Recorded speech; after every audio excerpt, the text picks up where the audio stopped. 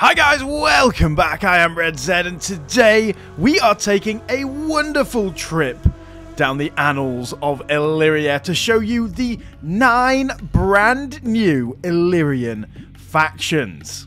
In today's video, I'm going to be showcasing each of the factions in turn from north to south, giving you a tiny little bit of the history and where their starting position is and what they have around them, of course, and any unique stuff about them that we might see as well. But if you do want an in-depth overview and historical view of all of these faction guys, we're going to be doing an interview video next weekend, but you can go to the developer diaries in the mod Discord down below and you can find it there, a really nice overview of all of these glorious factions. So let's now start with the glorious history, guys.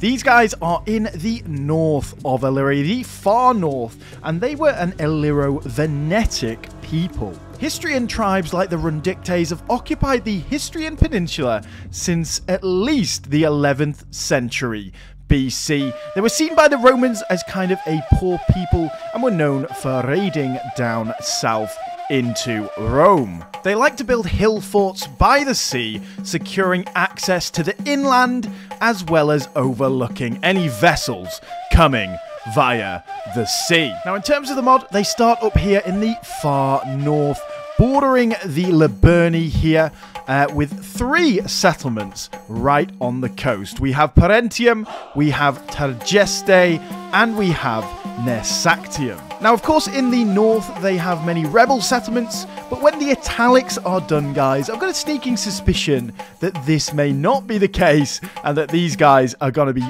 fully done with the italics. Their native culture is Venetic, the only people to have this religion in the game, I believe, guys, until more factions may be added. So, interesting one to play with if you want to expand. And finally, in terms of units, guys, they have the standard Northern Illyrian roster with the History Swordsman as the AOR and unique unit for the history. So let's move further south to the Liburni, guys, which I actually love their faction icon. I think it's really, really cool. These guys were known pirates who were famous as sailors and raiders. They seem to have a golden age around the 8th century BC, guys, where according to sources, they held a thessalocracy over much of the Adriatic, although, of course, we've got to take that with a little pinch of salt due to the sources as well, guys. In history, they expanded into many areas, including Apulia, and one really interesting fact about these guys is that some of the sources mention that this society was run by women, which at least presents the argument that women had a much higher standing and authority in this society than many of the other neighboring cultures and societies like the Italics and the Greeks. Rather a shame then that Rome Total War basically pretends that women don't exist. But as you can see, these guys border many different factions all the way down to the Delmate over here. They border the Iapodes and are at war with them at the start of the game, and they also border our aforementioned history to the north. They've got a lot of settlements, guys, 7 in total, so these guys should be a real powerhouse of northern Illyria. These guys have 2 unique units, guys. The Liburnian Pirates, which are awesome because they wield a hammer. That's the only reason why. They are awesome. Move aside, Thynoi Clubman. We've got a new pugilist in town, which is really cool indeed. And there's also the Liburnian Thurio-Phoroi, which are sort of a Greek / Illyrian, well, an Illyrian style unit that fights in the Greek style, if that makes sense. So I really think these guys are going to be rather a powerhouse of northern Illyria.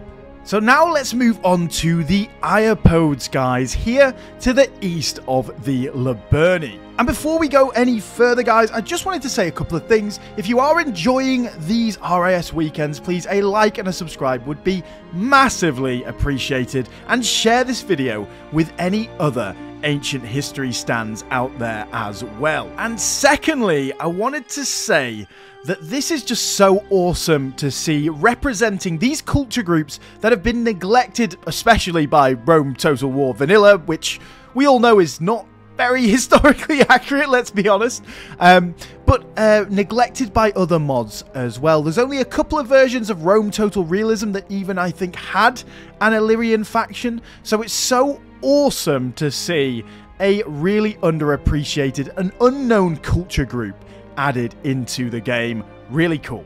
And one thing I forgot to mention, guys, was that the Liburni have their own culture, the Liburnian culture. So here we have the Iapodes, guys. They themselves are Dalmato-Pannonian, and that is because they have been classified as Illyrians by the Romans themselves, although they were probably most likely of the Indo-European group. They traded with the Greeks since about the 6th and 5th century BC, and we know that they were in contact with the Romans from the 2nd century BC, because these sources state that they complained to the Roman Senate about Gaius Cassius Longinus, who plundered his way through their territory on his way back from wars in Macedon. However, they were not an easy people to quell, and there were several failed campaigns against them, with them finally being subjugated in 35 or 34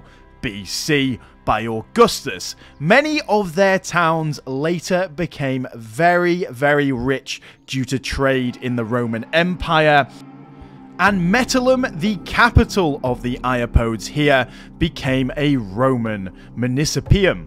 As you can see, they border many different factions. The cultural generic Illyrians, the Liburni, which they start at war with, the only diplomatic relation at the start of the game. They also border the Delmetae over here, and they also are very close to the history, not quite bordering them, with some more rebel territories up in the north that are actually quite rich with amber, guys, so quite nice territories to take if you want a little bit of trade. However, they do only start with one port, so sea trade is going to be something that's a little harder to come by, and they only have these 4 settlements, although they are relatively consolidated and easy to get around as well. In terms of their unique units, guys, they actually have a few little unique units, which is really cool. The Iapodian swordsmen over here, which are a sword-wielding unit, of course. They also have access to the Iapodian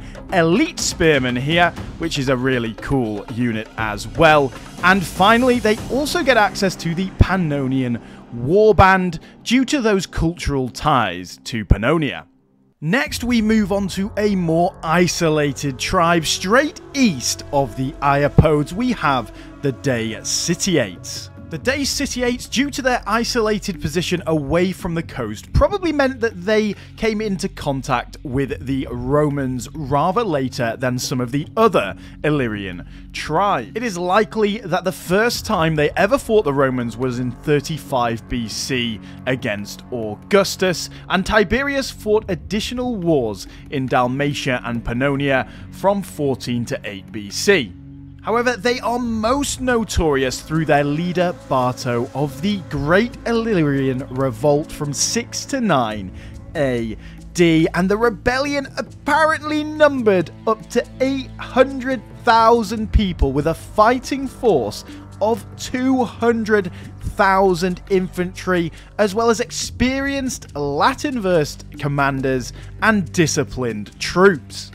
I think we can take it for granted that it's likely a bit of an over-exaggeration, as with all of these ancient sources, but the Roman response does point to a very, very significant response, because they responded with 10 legions, guys, more than 70 cohorts, guys. So they definitely did lead a very large revolt against the Romans. The Daesitiates were the first to revolt against the Romans and one of the last to surrender, so they were respected as pretty hard fuckers.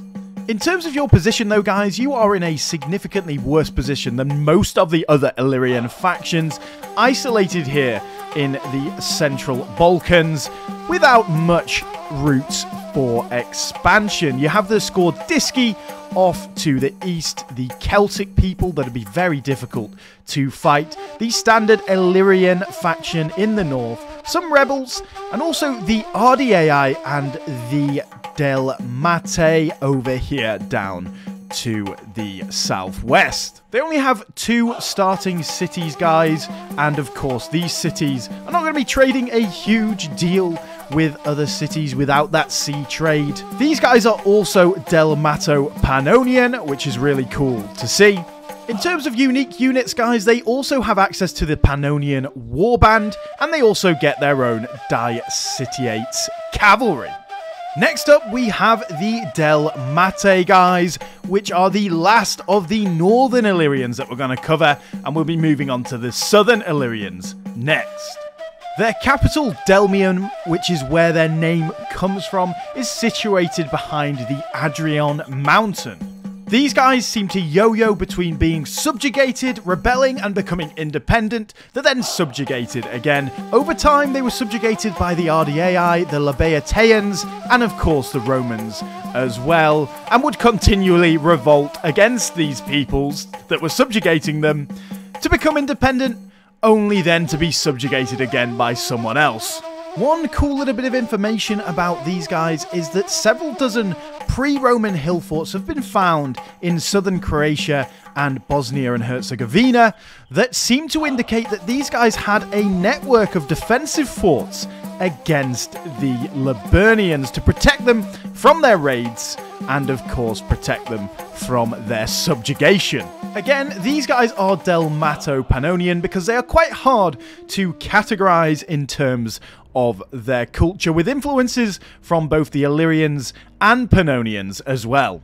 In terms of your starting position though, guys, you start with 4 relatively closely packed cities here on the Illyrian coast, but you are sandwiched between several powers in the region. The Liburnians to the northwest, the Dicitiates over here in the east, as well as the RDAI to the south, and of course one of the major little players in this region, the Greek settlements of Issa, straight below them as well. Now, although they don't start at war with anyone, I think these guys in this region are either in your games going to rise and become a very powerful little faction, because of course they have lots of rich territory nearby with the Issa, with the Liburni, all coastal with trade, so they can either, in my opinion, are going to rise and become really strong and rich, or they're just going to get gobbled up by the larger, more powerful factions nearby.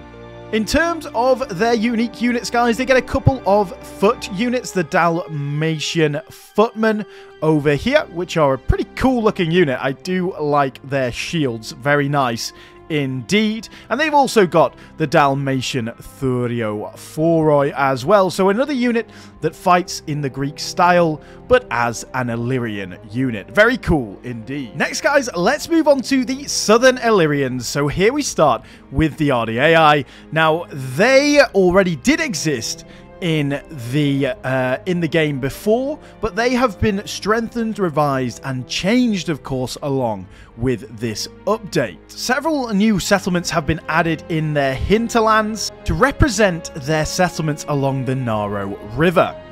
And they've also been given the settlement of Nestos as well to represent their expansion into the coast opposite the Issian Islands over here. When Celts invaded Illyria in the 4th century BC, this led to the downfall of a powerful tribe called the Autoriatae. Yes, I got that one right. This in turn led to the rise of the RDAI themselves. Under this guy's son, King Pluratos, he was called Agron, the son of Pluratos. He expanded the RDAI quite far and wide to encapsulate even the old Illyrian kingdom. They travelled far and wide, guys, even helping out the Acarnanians against the Aetolians in 232 BC. It was only intervention against Queen Tuta, who was the wife and successor of Agron, who unfortunately had died at a party to celebrate his victory. So, I guess alcohol is dangerous, guys. But the Roman intervention against Queen Tuta led to a halt to RDAian expansion. The ceasefire forbade them from sending more than 2 military vessels south of Lissos, and this effectively crippled them from conducting raids down in the south and in the Peloponnese, so they were crippled from there on. So these guys were a very, very influential Illyrian kingdom in this period. In terms of your starting position, though, they start with 5 settlements that are actually split in 2 by this rebel territory here, and the standard Illyrians and this rebel here as well. So you've got these northern 3 that are grouped together, and these southern 2. You actually start with 3 allies, the Labaeotians over here, the Illyrian kingdom, and the standard cultural generic Illyrians as well. So you kind of have to go north for expansion, unless you want to, of course, betray your allies up to the Daicetiates, the Delmatae, or Issa, of course, as well. In terms of your culture, you are Illyrian as culture, standard Illyrian, which is pretty cool. And as one of the main Illyrian factions, you get a rather nice southern Illyrian roster with quite a few different units. You get the Illyrian Noble Spearmen, the Illyrian Epilectoi as well, a really, really cool unit, as well as some strong southern Illyrian Noble Cavalry. Let's now move on to Labaeote. These guys originated from the smaller Illyrian tribes that occupied the territory around Lake Labaeotis, which is modern-day Lake Skodra. They gained notoriety under Skerdilidas, who was the Illyrian commander of Tuta and Demetrios. He was an ally to Philip V of Macedon, but of course betrayed him when Philip V would not give him the rightful share of booty after a mutual campaign. And when the Antigonids showed up on the shores of Illyria, they sought the support of Rome. This pro-Roman policy was common for these guys throughout the period and led to them expanding down to Lissos and north up the coast as well. When Genthios, the last Illyrian king, decided to build a large army of 15,000 men and 270 ships at Lissos and attack many of the smaller Illyrian factions that were Rome's allies in the area, he surrendered after just about 20 or 30 days. Not a Chad move, if you ask me. And of course, he was imprisoned and his land partitioned as well, and it really did mark the end of independent Illyrian rulership of the region there, with the Romans stepping in to bring Roman ideals and freedom to these people. In terms of your religion, you are also standard Illyrian as well, which is cool. And you start here with just 2 little settlements, one of which is coastal though as well. You are allied to the Illyrian kingdom and the RDAI that border you on either side, with a few rebel territories nearby to conquer too, and the Dardanians off into the east. So not a huge amount of room for expansion unless you're going for these rebel settlements instead. Or of course, betraying your allies in standard ancient historical fashion. In terms of unique units, guys, you get the Southern Illyrian roster and a couple of unique units, the Labaeotian Thuriophoroi, and also another Labaeotian light infantry, which is of course like an Akontistai sort of unit. Let's now move on to the inland territories of Dardania. These guys aim to survive in a lot of cases by keeping a low profile. Hill forts and terraces have been found in these lands that go back to at least the 7th century BC. And in 354 BC, Philip II of Macedon did subjugate the region after his conquest of Paeonia.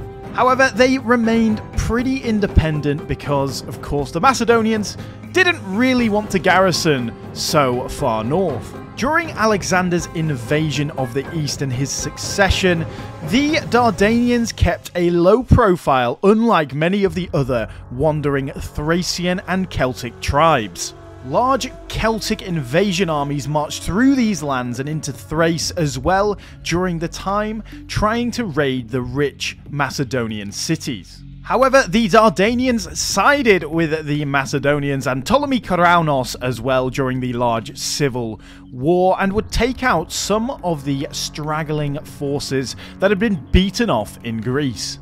However, under King Longoros, this friendship with the Greeks would not last, and he invaded Paeonia, taking Bylazora in 230 BC. The Dardanians continued to raid into Greece. In one raid in the 210s BC, they even managed to make more than 20,000 Macedonians slaves and take them back to Dardania, where their economy was heavily based on slave labor and slavery. Their opposition to the Macedonians led to an alliance with the Romans during the Second Macedonian War, but this alliance would lead to their downfall, with Philip V inviting the Germano-Celtic Bastarnae, who had recently crossed the Danube, to attack and conquer Dardania. While they met initial success, they were evicted later, but this would lead to the slow decline of the Dardanian kingdom, before they were finally subjugated by the Romans in 28 BC. As the Dardanians, guys, you actually do start with rather a lot of opportunities, in my opinion. You've got the Celtic Skordiski to the north, which I wouldn't recommend going for if you are playing as Dardania, but you have the weak Thracian smaller factions down to the south, of course then bordering into the Antigonids. So lots of opportunity there for that. And if you want to, you have the opportunity to come onto the coast and take out the Illyrian kingdom, Labaeatea, and maybe the RDAI as well. I think, honestly, this is a really cool faction and has a lot of opportunity for expansion in pretty much all directions if you want to. You start with 5 settlements as well, which is really, really cool, and you're going to be producing a bit of money as soon as you get onto the coast. In terms of your culture, you have your unique culture of Dardanian, which is really cool to see. For your unique units, guys, you actually get a really, really interesting couple of unique units, which are the Dardanian Noble Spearmen. Look at those boys, they are really cool indeed. And you also get a Phalanx unit as the Illyrians, which is really, really interesting and probably gonna make you pretty OP when you go and fight the rest of the Illyrians. And also, it will at least mean that you can maybe match even the Macedonians with your battle lines. Probably not quite match them in terms of the stats and the power of your Phalangites, but you can at least hold a line with Phalangites against their Phalangites while you do all your cheeky little maneuvers like hammer and anvil. Now let's move on to the Illyrian kingdom, guys. This kingdom was born out of the rulership of King Glaucias, who was a contemporary of Alexander the Great.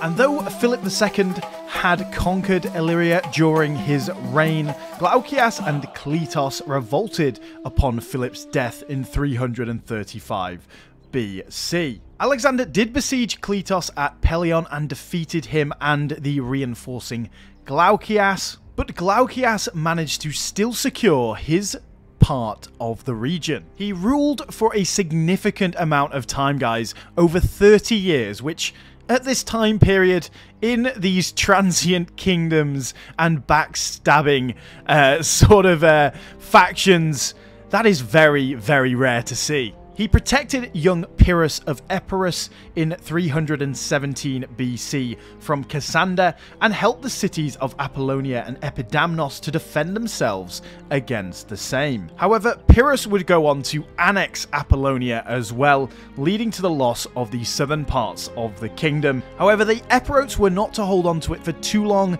and they lost the territory after the death of Pyrrhus. Glaucias' successor, Monunios, was the first Illyrian king to mint his own coins, which is really cool, which he did in Epidamnos himself. This kingdom was heavily involved in the successions of Epirus and Macedon as well, and remained a long-time rival for Epirus. Eventually, their downfall came after the Third Illyrian War between the Romans and the Labateans. And after Roman subjugation of the region, they lost all of their political power for this region. But a really cool faction with a really cool history, and of course pretty strong as well. You start allied with the Ardii and the Labateans to the north, but you also start at war with the Greek city-states and Epirus too. So your expansion routes are pretty much south down the coast into Epirus. However, don't be surprised if the Antigonids attack you, because of course, although the Antigonids are at war with Epirus, you do border them as well.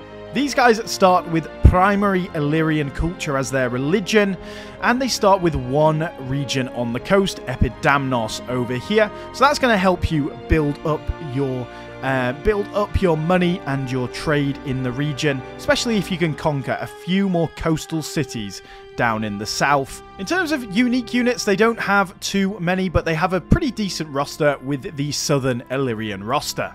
And finally, guys, I just wanted to mention the cultural generics, the Illyrians. They are there to represent some of the tribes and peoples that didn't make it into the final version as a faction. Of course, very spread out all over the place, but they are there like the GCS and like the generic Anatolians and Thracians. They're a generic faction there to represent them and basically, you know, provide these regions with a bit more flavor and stop them just being rebel territories where the rebels don't really build up settlements. These guys are going to build up their settlements, make them better to take, and of course build up armies too, although of course the cultural generics are less aggressive than the rest of the factions, shall we say, but it's just going to allow a little bit of extra flavor for some of the factions that didn't make it into the game. So there is Illyria, guys, all of the brand new factions. I hope you enjoyed this video. We went through a lot. Let me know down in the comments below who you would like to play out of all of these Illyrian factions. Me, personally, I think I would like to play probably the Liburni or the Dardanians the most, just because of their starting positions and their routes for expansion as well. I think that would be really cool indeed. And if you did enjoy this video, guys, we're going to be doing a very deep dive on the history of all of these factions in an interview next week, so make sure you get yourself subscribed. And if you want to see the more in-depth developer diaries, you can go into the description below and see the link to the mod Discord. Make sure you like and subscribe, guys. RIS Weekends is finally back. It's so good. It's good for it to be here. Thank you very much for watching. It's been a pleasure, and I will see you all again on the next video.